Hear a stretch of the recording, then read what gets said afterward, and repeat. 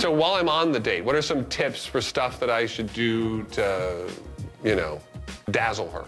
Really, one of the best things to do is to pay attention to what their passions are. I believe that if you align yourself with their passions, they become passionate about you. And sort of lie, even if you're not passionate about it. No, if you're interested in the person, you should be, I mean, really interested in their passions, right? Right, yes. Definitely. Well, you're not pretending to be someone you're not. You're just learning about their passions and their interests. And now, as promised, I am going to give you my favorite tip. Now, if you ignore this rule, you will guaranteed be miserable.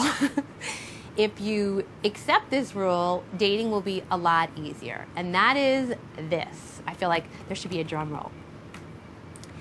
Healthy, confident, and available are non-negotiable. I'm talking about if someone is unhealthy, if someone has an alcohol problem, if someone is insecure, if someone is so insecure that they can't get out of the house to meet your family at an appropriate time in your relationship. If someone is so unavailable that they're actually already in a relationship with another person.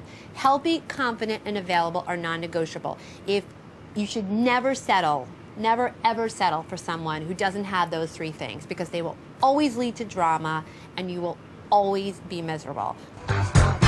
Tracey, you're a relationship expert. Why do you think it is that some animals gravitate towards other species? I think that like attracts like in any species. Like I have a cat and a dog who adore each other. They both have a lot of similar characteristics, and so why not be friends? What happens when things are tough already and you get dumped? How do you pick yourself up and go on?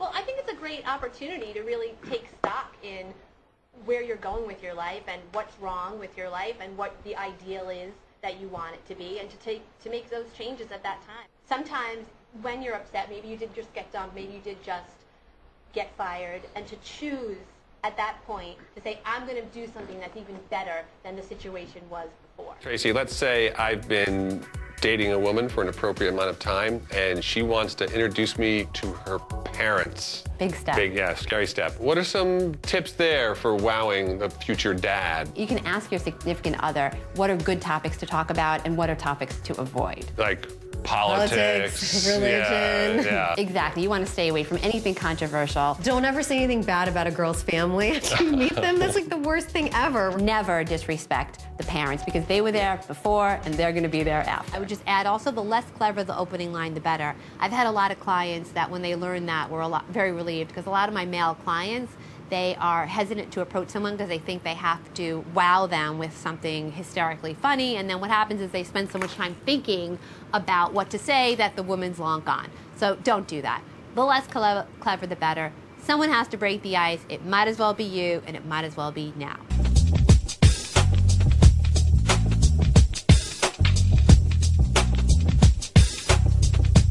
Hello and welcome to Dating Help 911, the only interactive dating advice television show in the world. This is a live show, so two things. First of all, you never know what will happen.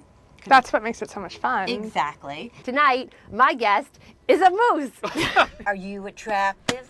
Let me know. Hey, babe. Tell me that you're cool. Tell me that I'm cool. I listen to you. If you listen to me... Let's face it, the physical chemistry, while it's great, is not necessarily a good indicator of long-term success. It's a good indicator of 24-hour success. Gentlemen, go over, because let me tell you something. If she's a cutie at the gym, chances are, if you don't go over and talk to her, someone else might. If a relationship doesn't work, if you gave your best, then it may not have had anything to do with you. You know, not everybody is emotionally available for what the other person is available for at that time, if that makes sense. Absolutely. And so it may actually have had nothing to do with you.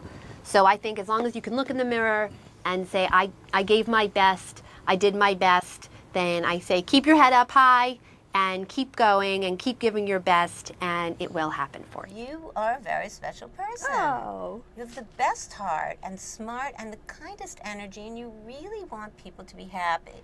This is life coach and dating expert Tracey Steinberg wishing you happy dating.